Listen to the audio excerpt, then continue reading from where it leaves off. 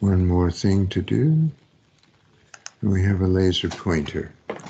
And now, last year, I was lucky enough to persuade Professor John Peever to give this lecture because he is an expert on sleep and the control of breathing in sleep. And but today he is tied up with putting together grant applications and so forth. So I have had his permission to take over quite a few of his slides that I can use, and I've added a few of my own. So my thanks goes to Professor John Peever in the Department of Cell and Systems Biology here at U of T. So the central questions that we're going to look at are what happens to breathing during sleep. We see an altered breathing pattern, and that varies with the type of sleep, as we'll see. We see the altered drive to breathe, which is generally depressed, sometimes erratic. Altered respiratory network activity that goes along with that is producing those altered breathing patterns and drives. There is reduced chemosensitivity, so the chemoreceptors are reduced. And there is a reduced respiratory motor tone, especially in the airways, which is going to prove to be extremely important that we understand how that works. So what kind of processes mediate these effects? We have various transmitter systems that affect breathing during the specific sleep states, and we'll take a look at some of those. And what about human health? Well, I think we all realize that sleep-dependent changes in breathing are involved in obstructive sleep apnea and sudden infant death syndrome. We will be taking a look at obstructive sleep apnea. So here is John's version of the diagram that I've drawn for you many times before, that we have a respiratory rhythm generator in the medulla, and it generates the pattern which alters the motor neurons that control the diaphragm and the intercostals in the rib cage to provide us with our movement of air. We also have the cranial motor neurons coming out of the hypoglossal and so forth. And people are waiting in the lobby, and I think somebody will let them in, so right. And these are the resistance motor neurons that control the airway resistance, which turns out to be rather important when we go to sleep. Of course, the ventilation produces our changes that we observed in the partial pressure of oxygen and CO2, as well as hydrogen ion concentration, or pH, because we ventilate to cope with our metabolism, eliminating our CO2 and uptaking oxygen. We have chemoreception that feeds back. But the big thing is this red outline here, that sleep affects this entire system, especially the pattern generator, as we'll see. So how do we find out about human experimentation as to what is happening during sleep? And many sleep laboratories have come into hospitals in recent years. It was when I first started looking at respiration, it was not there, but it came into play as we realized that it was necessary. I hope everybody has their mic muted, please. And we see that we can measure the electroencephalogram, and we notice that it is like this when we are awake, also very similar in REM, rapid eye movement sleep. But in non-REM or quiet sleep, it gets quite different. We see the electrooculagram, which is looking at the movement of the eyes, and we see that, yes, REM is known as the dreaming sleep, and yes, we are moving our eyes around during that time. And we may be vocalizing during that time that we get from these electrodes that we're awake, we have a tonic activity, but that is suppressed when we go into non-REM sleep. But it's still suppressed here, but it breaks through, so there is vocalization. And we can see that, yes, the rib cage and abdomen are moving to provide us with our ventilation, but that is less in non-REM sleep and becomes erratic in REM sleep. We look at heart rate, which again shows a depression, but is quite calm, but erratic in REM.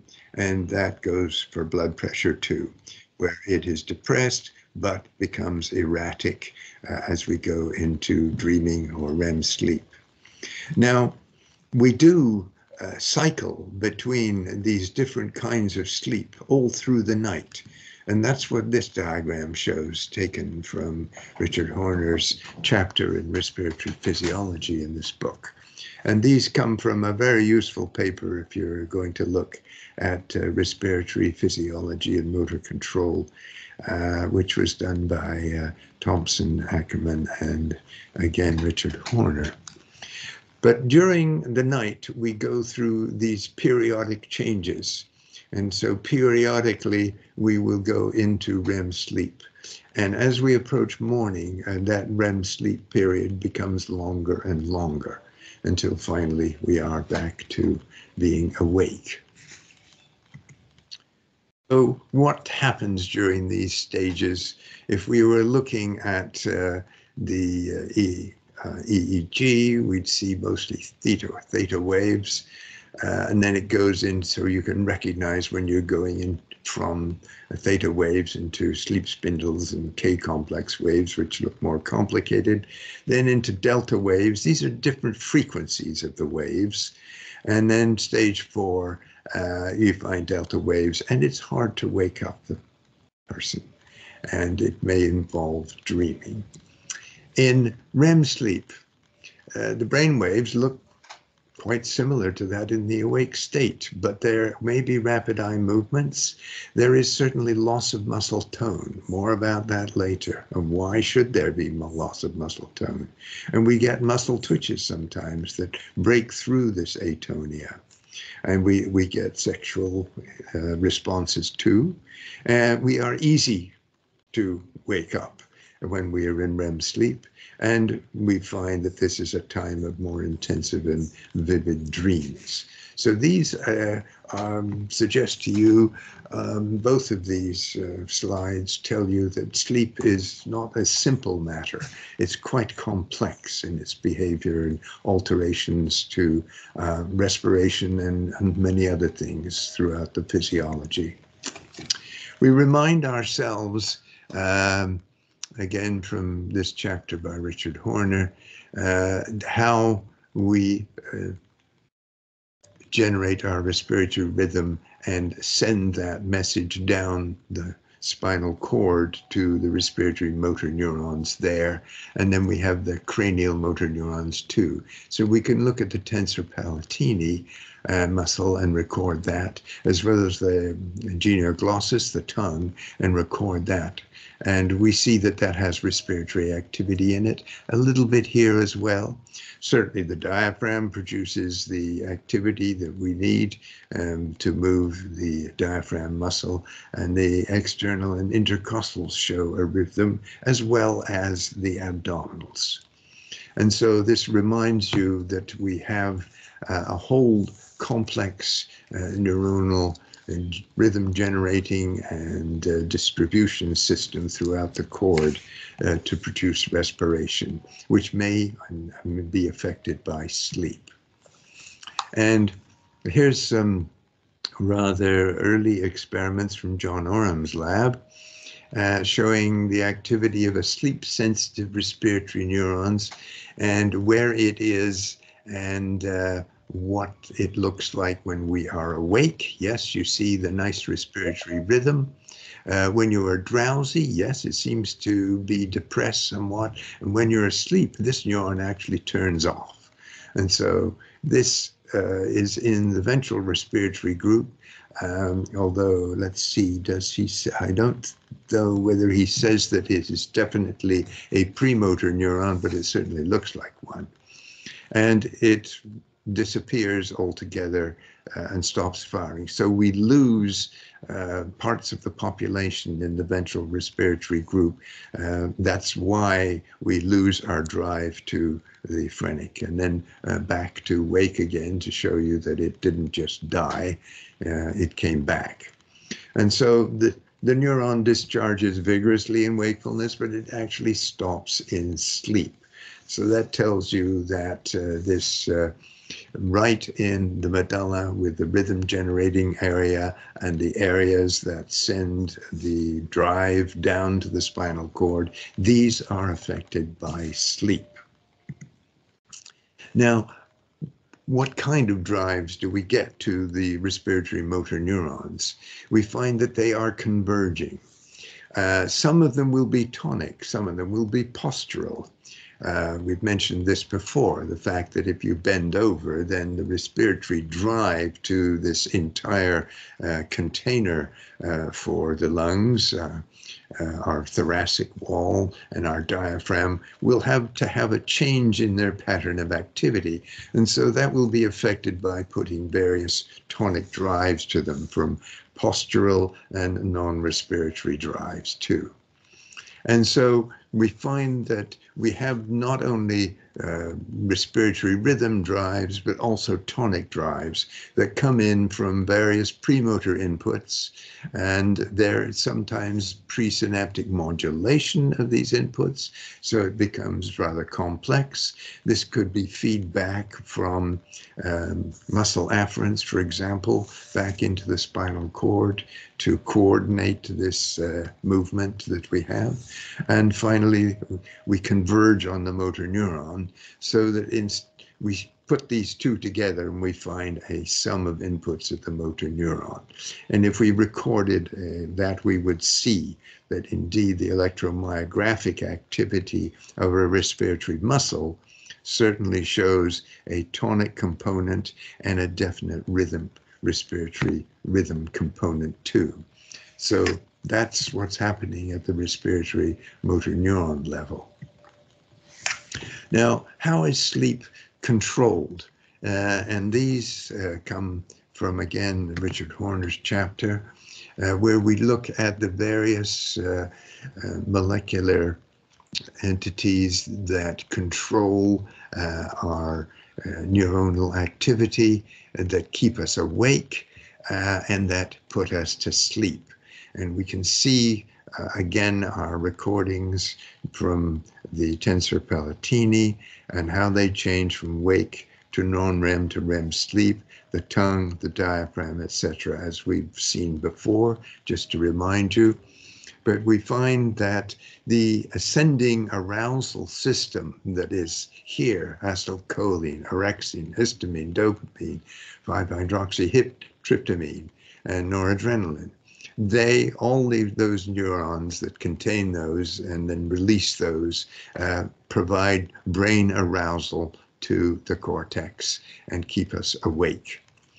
The ascending arousal system, however, is inhibited in sleep by GABA aminobutyric acid containing neurons. They are in the ventrolateral preoptic area neurons, and they have various inhibitory projections shown by the dashed lines there.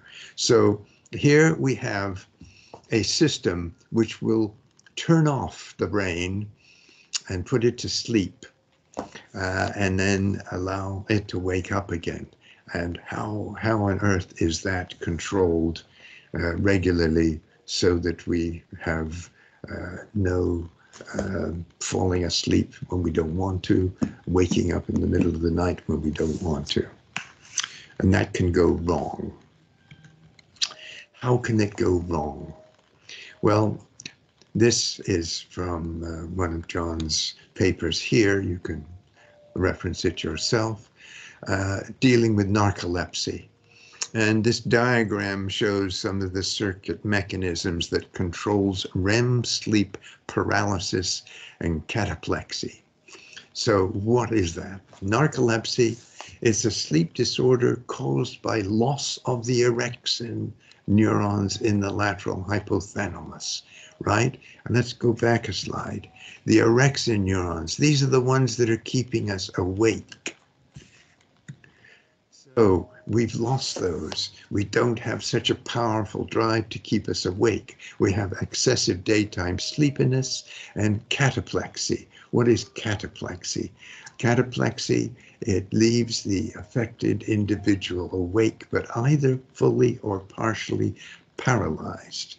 You may have experienced this if you have been in REM sleep and dreaming and you wake up and for a moment you find that you can't move. That is just momentary, but here it is much more serious. And so they impair the quality of life. And we can look at some of these if you like. I'm not going to go through these, but they're there for your edification to see that there are studies on the circuit mechanisms that control the REM sleep paralysis and the cataplexy. And they can go wrong. Things that can go wrong not only with cataplexy can sometimes occur in people when they get too excited. All of a sudden, they will go and fall asleep. Sometimes the process of atonia doesn't work. And when you're dreaming, you will act out your dream and move. This is why you need to stop that. You need the atonia to stop you moving around, to stop you punching the person that you're sleeping with, etc. That does happen when it goes wrong. So this is REM sleep. That is the really complex entity that has major effects on breathing patterns. The quiet sleep of non-REM sleep, oh, we're quite happy with that. That's quite easy to understand. It's REM sleep that really costs us grief. So on the left is an example of breathing in a healthy human in REM sleep. And we can see that ventilation sometimes is somewhat periodic here. And here's the thoracic and abdominal motions. And here's what's happening as a result of CO2. And it's erratic. We get periods where we stop breathing during REM sleep. And what happens then? Well, we can't record the CO2, but we can record what's happening to the oxygen saturation. And so during this period of apnea, we see the saturation falls in arterial blood. And this is a typical breathing pattern during REM sleep. So compared to non-REM sleep, and for that matter, just sitting quietly, breathing during REM is chaotic. And we can see that in this diagram. The respiratory frequency and the amplitude can change quite rapidly, and they do tend to do so during periods of rapid mind movements. And there we can see the examples of them. So it has profound effects on respiratory neurons, much more than non-REM sleep. They don't just stop quietly, they become erratic. So here's non-REM sleep and the activity, the discharge of an inspiratory neuron. And in REM sleep, yes, it is depressed, but it breaks through occasionally and we get firing. And so this REM sleep inspiratory neuron we're recording is sporadically activated as shown, and that doesn't happen in non-REM sleep. So even there, so we know that it is affecting the respiratory neurons in the medulla too. But how about the chemoreflexes? Well, here's a diagram that John put in that shows that if we are looking at the genioglossus activity, the activity of the tongue, and that becomes important to us later, we'll see. That tongue activity during wakefulness increases as we breathe a higher and higher concentration of CO2 in the black line here. When we go to quiet sleep, everything is depressed. You notice we've lost, if you like, the wakefulness drive. Ventilation would be doing the same kind of thing. And here in non-REM sleep, we get less of a response. And in REM sleep, we hardly get any response at all. What if we look at somebody else in 1985, Douglas looked at the control of ventilation during sleep, a very old paper, but with the lesson easily seen here, that ventilation in response to a decrease in oxygen saturation. Awake, yes, we get a robust response. In non-REM sleep at various stages, we see that it is depressed somewhat, and it's certainly well depressed in REM sleep. So as we're going through and getting our apneas and therefore our desaturations, our responses in terms of ventilation to correct that are diminished. And we can use the graphical diagram that we developed when we studied how breathing is controlled. We have taken the wakefulness drive away because it's absent, and we would see that the sensitivity to CO2 is depressed.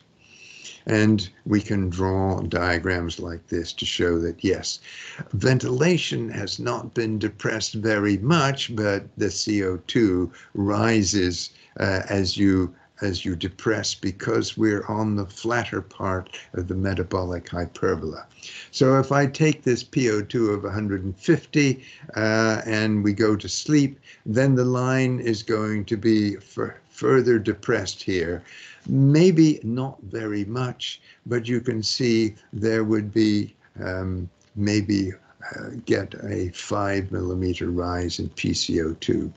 This is why when you're monitoring patients, you don't look so much at ventilation, you look at the partial pressure of CO2. And I also point out to you that the respiratory chemoreflex change with circadian rhythm. And I haven't shown you any data for that, but anybody that's interested in that can look up this paper and there will be more. That has relevance to sudden infant death syndrome, for example. Now, here is really the problem. Sleep reduces airway muscle activity. So when we are awake, we have a good airway muscle activity and intercostal activity, so that as we ventilate, we not only pull the airway into, and the diaphragm working too, we not only pull the airway into the lungs by reducing our intrapleural pressure, we also dilate the airway. And that also happens not just due to, as we saw, the negative intrapleural pressure here, but also the muscular activity.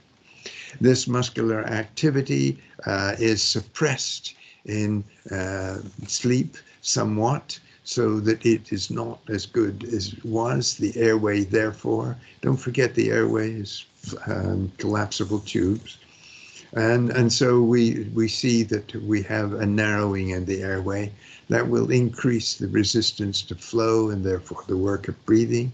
And in REM sleep, we find that we can almost shut down the muscles that like the tongue, the genioglossus and the tensor palatini, etc., that are keeping our airway open, and we may find a decrease in diameter and a very great increase in the respiratory resistance, which is going to cause us again to lose ventilation of the lungs.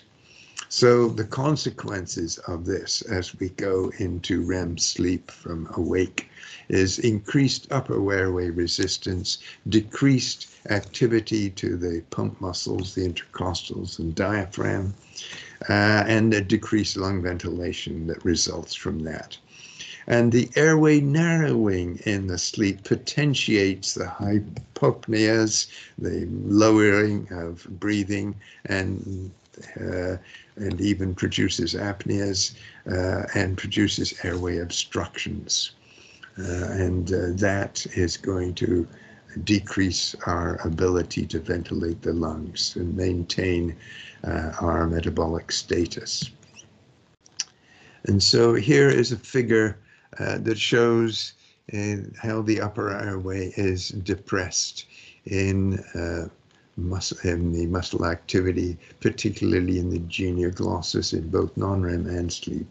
This is for a rat, but the same suppression occurs in healthy humans, and we can see that the genioglossus diaphragm, genioglossus, arbitrary units and integrated from the genioglossus activity of the muscle here in microvolts. Here's what's happening in the neck, EMG, and the electroencephalogram. Not too much changes to see there, except that it quiets down. It wasn't very active when we went to REM in this case. But you can see the diaphragm, yes, is depressed down. It's not so great. And here is the genioglossus tonic. And here's the genioglossus in arbitrary units recorded from the actual activity. And you can see we go into REM where we get this chaotic increases and decreases. But in some parts of REM, quiet REM, if you like, is suppressed completely. Same with the neck EMG. And again, this spontaneous chaotic activity going on. So this is the upper airway. The upper airway is so important that we keep it open so that we are able to ventilate. When we look at some of this diagram here, we see that we got the various excitatory and inhibitory and the withdrawal of excitation, and the various transmitters used are placed in this diagram very nicely for one to take a look at the details here. So what are the brain regions that do this, and what chemicals do they use? We think that airway motor control during sleep has two components, inhibition. So there are inhibitory premotor neurons whose increase their activity and release GABA and glycine. They affect the motor neurons that are driving the muscle activity. That will produce a decrease. But we also have other neurons that provide a disfacilitation. These are excitatory premotor neurons that are prevented they normally release activity transmitters that will activate the motor neurons, but that release is suppressed. And so we have withdrawn our excitation of these motor neurons. That is known as disfacilitation. And again, muscle activity goes down.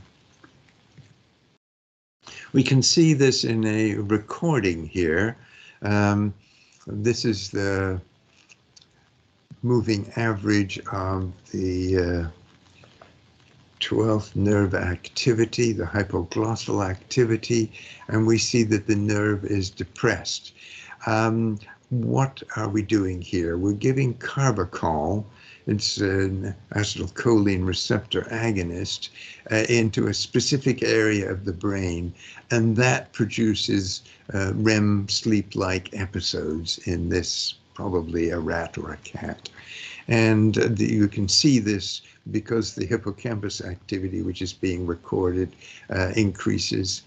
And we can see that we have induced this REM sleep-like episode, and we have a depression of the hypoglossal here.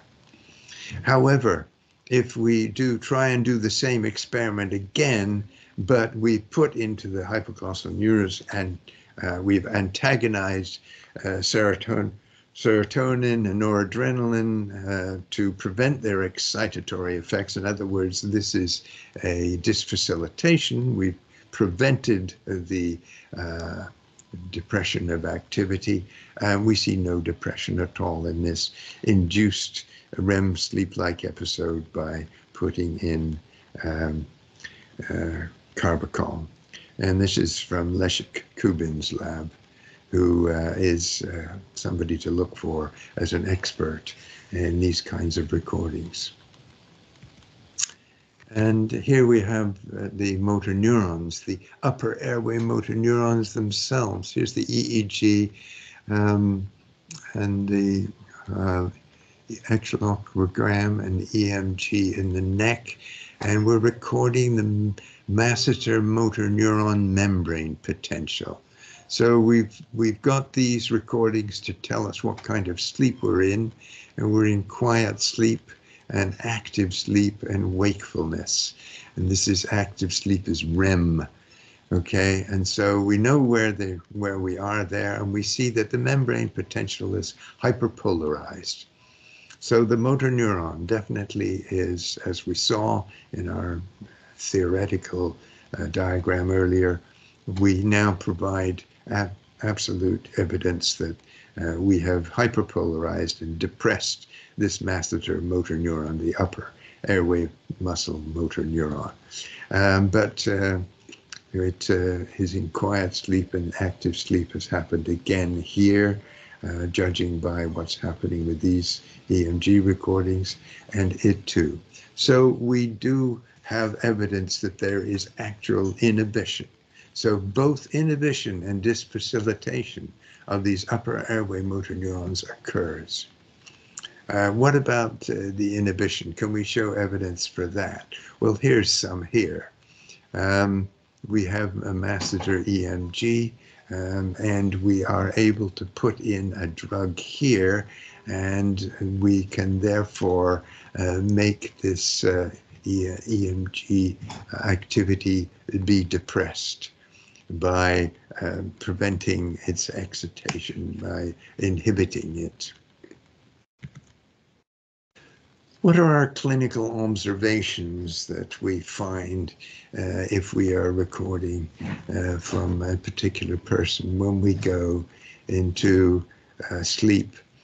Sometimes it's quite regular, and we cycle as we did into REM and non-REM, and then back down again into non-REM and so forth through the night. But sometimes we find that what has happened is that we have stopped breathing, and we then find that the saturation falls, rib cage activity becomes less and less, the abdomen is lowered, and the sonogram, listening to the sounds of breathing, is turned off.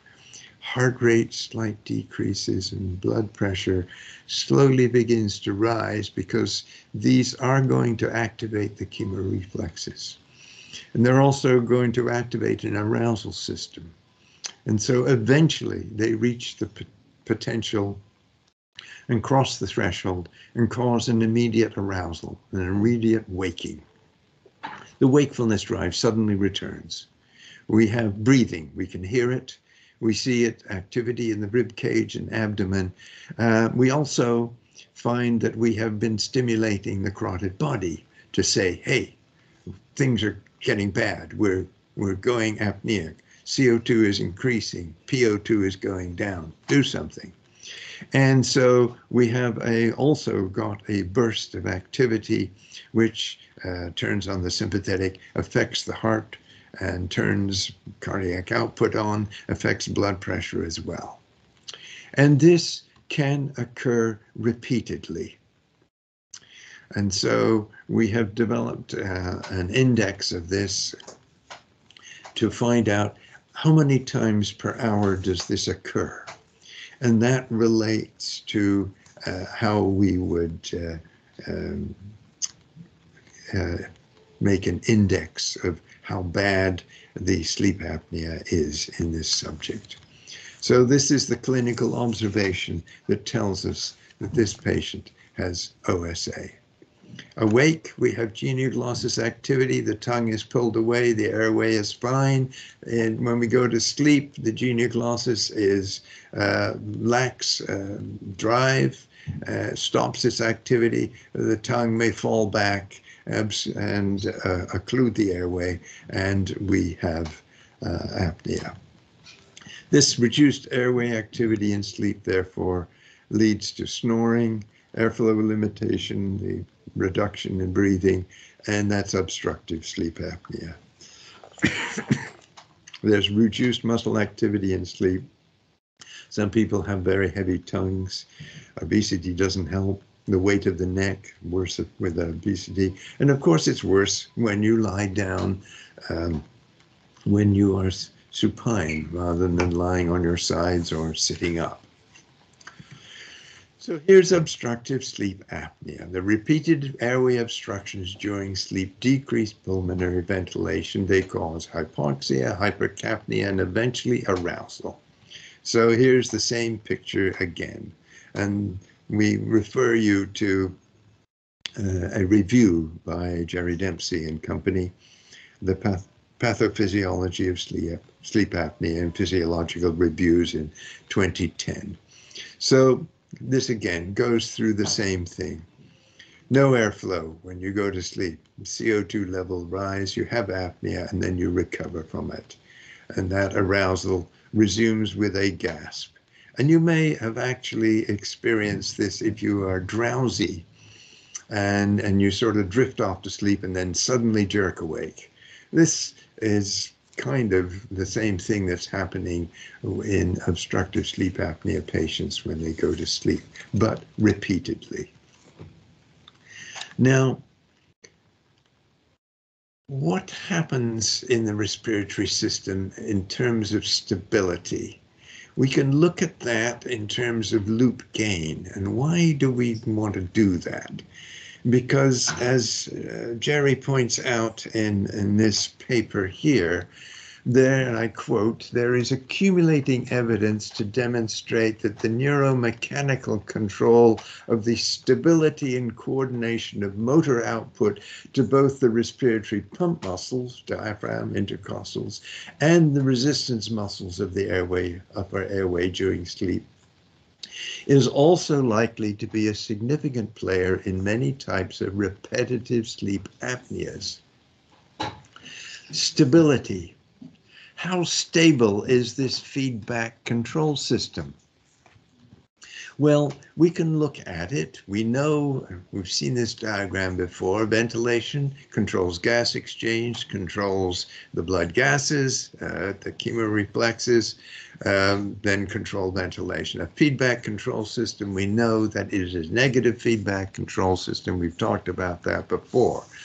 But like any feedback control system, if the gain around the loop is too large, we get oscillations, instability. You, I'm sure, have experienced going to somebody's talk, not so much these days because we got better devices, but somebody turns up the volume on the microphone and all of a sudden it just goes into a complete loud screech, very annoying, until you turn down the gain of the microphone. We can look at the respiratory control system in the same way by saying that we have plant gain. In other words, how powerful is ventilation able to control the PCO2 via gas exchange? We would call that the plant gain. That is what ventilation is operating on. The feedback from what the ventilation is operating on is the chemoreflexes. That's the feedback gain. And so the two of these will provide you with a loop gain. And too large and instability results, as we see here. Now, let's take a look at that more closely. How might the loop gain change in our diagram? Here's our simple diagram during sleep of ventilation versus PCO2 of the respiratory control system. We note that if the CO2 goes too low, we go to apnea. And here is the metabolic hyperbola in blue. Now, that represents the way that the ventilation controls the PCO2. And if metabolism decreases so that our control by ventilation controlling the PCO2 changes to this dotted line in a decreased metabolism, what do we see happening? Well, we see our intersection of the chemoreflex response in red changes from this dot down to here. Now, what does that do to the plant gain? Obviously, the feedback gain, which is the slope of this line, has not changed. But suppose I am here at this equilibrium point and I increase ventilation by a certain amount. How much reduction in CO2 would I get? Okay, you can get the idea there. You'd go down a fair bit. It's fairly powerful. Now, if we are in this position, however, the curve is flattened still further. So if we went up to there, we go way, way down. So this represents an increase in plant gain. Our ventilation is now much more powerful if we move down to this point here. So a metabolism decreases the plant gain, and therefore the loop gain increases the plant gain, therefore the loop gain increases. And then I've said something like the CO2 reserve decreases. What is the CO2 reserve? Well, Jerry came up with this along with Eileen Zia and various other people in 2004. As a way of thinking about the system without thinking about it the way I've just described. And they're going to say, if you cross this apnea threshold here, you will stop breathing.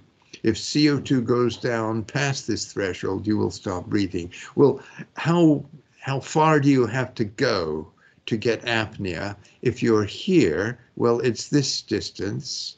And that is the CO2 reserve definition. But you can see that that reserve decreases as we decrease the metabolism and move to this position here. So that's just another way of looking at loop gain. Now, what other changes might occur? We might have a change in threshold of the chemoreflexes. Well, the sensitivity hasn't changed, but we've now changed our position on the metabolic hyperbola. I've kept the metabolism the same. And so what has happened here, we've moved to a different spot on the hyperbola. Now, let's look again at how powerful is the plant gain. I increase my ventilation, CO2 falls by this much. I increase my ventilation here by the same amount, CO2 will not fall as much because we're moving on to the steeper part of the curve. So plant gain decreases if we decrease the threshold of the chemoreflexes, the apnea threshold. So loop gain actually decreases, but the CO2 reserve is unchanged. So again, the CO2 reserve, in my opinion, is good for some things, but loop gain and the way of looking at it, especially with threshold decreases, loop gain doesn't tell us enough. Plant gain does decrease, and so loop gain decreases. And that will, of course, stabilize us. What about sensitivity increases? If we sensitize the chemoreflexes, as we'll see when we talk next week by going to altitude, then we find that we've got an increased sensitivity, and we've also moved down to this part of the metabolic hyperbola. So plant gain decreases, but feedback gain increases by an awful lot, and it wins. Loop gain increases in that case, and definitely CO2 reserve decreases, as we can see by the movement of the lines here. So that's how changes in the chemoreflexes and in fact metabolism, which as we've mentioned before changes with circadian rhythm, and certainly changes when you go to sleep, and it changes during the night, from evening to morning, as we'll see. So how do we find out whether this happens in the chemoreflexes? Are there overnight changes? We can check for that. We know in general that obstructive sleep apnea patients have decreased sensitivity to CO2, but what are the overnight changes that are happening here? We think that they may be occurring because of the numerous episodes of not only hypoxia and hypercapnia, but also the arousal that are experienced by the OSA patients, induce the overnight changes in the chemoreflexes. So Safraz Mohammed took on this project along with the rest of the group here and said, all right, we'll do 2 modified rebreathing tests. Hyperoxic for the central and hypoxic for the sum of the 2, and therefore we'll know what's happening to peripheral and central chemoreceptors. We'll do those on subjects in the evening. We'll give them an overnight assessment for OSA in the sleep lab at the hospital, and then we'll do the same thing in the morning and see what happens. So this is the kind of task that he faced. He had to meet OSA patients. He met 500 of them. They were screened. This was done at St. Mike's Hospital, Sleep Laboratory, for OSA assessment, and said, would you like to volunteer? Well, out of the 500, 35 did volunteer. We had to make sure that they were non-smokers and medication-free and no history of cardiorespiratory disease, and they weren't obese. They had a BMI index less than 40. That then took these 35 patients. They went in to have the experiment done, and we then separated them based upon their apnea-hypopnea indices. In other words, how often do these episodes occur? And we said, you don't have OSA. Your apnea-hypopnea index is less than 10. Some of them were greater than that, but we only looked at the patients which had the index greater than 30, and those between the limits were excluded. So what ultimately did we find? The wakefulness drive didn't change from evening to morning in either of the groups. Now, what about metabolism? We can get an index of that by the rate of rise during rebreathing, the rate of rise of CO2. It decreased in both groups from evening to morning. So as the night went on, that will decrease the stability of both groups, as we've seen in our little look before. What about the chemoreflex threshold? Well, it decreased in the non-OSA group, but not in the OSA group. That will increase the stability, and in fact, it may counteract what's happening with metabolism. And the chemoreflex sensitivity, that's really the important one. That increased in the OSA group, and that definitely decreases stability from evening to morning. So that may be why these various studies found that apnea severity increases from the beginning to the end of the night. And that was independent of other factors such as the sleep stage. So what is it about these obstructions that might increase the chemoreflex sensitivity overnight? It could be the hypoxic episode, it could be the hypercapnic episode, it could be the arousal. So I thought that would make a great study. Let's ask the CIHR for a grant. No, sorry, we won't give you a grant for that. However, um, we still think that this is happening here. Episodic hypoxia, several studies.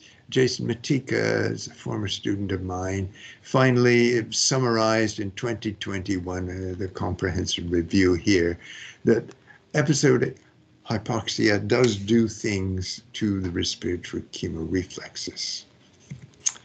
And my master's student, Chu Diep, took on this project, even though we weren't funded at the time, nocturnal episodes of hypoxia. So he said, okay, I'll pick out episodes of hypoxia, because in the lab we can make it whether it would be episodes of hypoxia, hypercapnia, or episodes of arousal. But he chose episodes of hypoxia. And he thought that that was what caused the overnight increase in chemoreflex sensitivity in OSA patients. So how could we test this hypothesis? Well, let's do repeated episodes of hypoxia that are characteristic of OSA during a night's sleep in healthy subjects. And we'll compare that when they didn't have episodes. So here's the study protocol. Night 1, control or hypoxic, randomly selected. In the evening, we did hypoxic and hyperoxic rebreathe, and then we did it in the morning, just as Safraz Mohammed did in his OSA patient study. And we had 15 subjects. And then they were outfitted for a full polysomnogram, and the respiratory measures were monitored breath by breath, and we also controlled the hypoxic episodes or not. And depending on whether they'd had them a week later, they came back on the same day of the week. And we did the same thing again, only if they were controlled, they did hypoxic. If they were hypoxic, we did a control study and did the same thing. Well, what happened? Before what happened, let's look at this ingenious way that we were able to do it. Here we have a coaxial tubing, so that we can inspire from this, and the valves then will, one-way valves will allow us to inspire only, and then around the inside tube we have the outside tube, and outside that we have a one-way valve which allow expiration. So we can only inspire this way and expire this way. We have a turbine on the inspiratory side to detect ventilation, and we can switch them either between room air or between a reservoir bag which has been filled with 6% oxygen. And we control that with a balloon valve, either via the computer or the operator. And you'll see why in a moment. It has to be a computer or operator. We will put electrodes for a polysomnogram, a limited EEG. We connect to the subject supine here, and we have sampling for oxygen and CO2 analyzers. We do a pulse oximeter in the sleeping subjects. And the hypoxic exposures were for 20 seconds, and we did them 30 times an hour while sleeping, which is why we had to monitor to find out when they were sleeping and when they were awake. So only while sleeping did they get the hypoxic episodes. This is what it looks like for the poor subjects. I must say, my sympathy is with them. I can't understand how they were able to sleep properly, but they were. Here's what happens when we have hypoxic episodes. And we can see the hypoxic episodes from the PO2 falling, or when they were asleep only. A heart rate too, with the arousal, notice it going up, and with the arousals when they woke up. PCO2 didn't change terribly much, but certainly the heart rate and the PO2 did change. This is the ventilation variable here. And this is, oh, I can hardly read that. It's this is the percent saturation in yellow here. Not a very good slide, my apologies. But you can see from the PO2, this is the hypoxic night. And sleep staging for this, we went through and we sleep staged it as well, just to compare between the nights. Here's the PO2. This is a control night. And we look at the sleep staging for sleep episode night with the PO2 going down. And they did not really come out to be significantly different the way that sleep and awake and the various stages were distributed. So we felt that sleep stage was not going to be a confounding factor. So what did we find? Here's an example from one subject. Of course, I've chosen a very illustrative subject. The hyperoxic test in the evening there in the solid squares. What was the result in the morning? Well, this is a control night, and you can see nothing really much changed. It's about the same. What about the hypoxic test, which involves now the peripheral chemoreflex, the carotid body? Yes, it's certainly in the evening, it certainly has a higher sensitivity than the central chemoreceptors, the hyperoxic test alone. But what happens in the morning? Nothing really much. This is the control night. So we don't see changes there. However, if we now look at the hypoxic night, here's the hyperoxic in the evening in this particular subject. In the morning, it was like this, a great increase in sensitivity. What about the peripheral chemoreceptor response? Well, again, in the evening, greater than the central in the dark blue. In the morning, ooh, yes, exaggerated. And you can see changes possibly in thresholds as well. So how did that all sum up? The wakefulness ventilation didn't change between morning and evening. That's just like the earlier study on the OSA patients. The rise of CO2 decreased on both nights. That's going to decrease the stability on both nights. What about the threshold? Now the threshold decreased on the control night in the hyperoxic tests. That's going to increase the stability, but it did not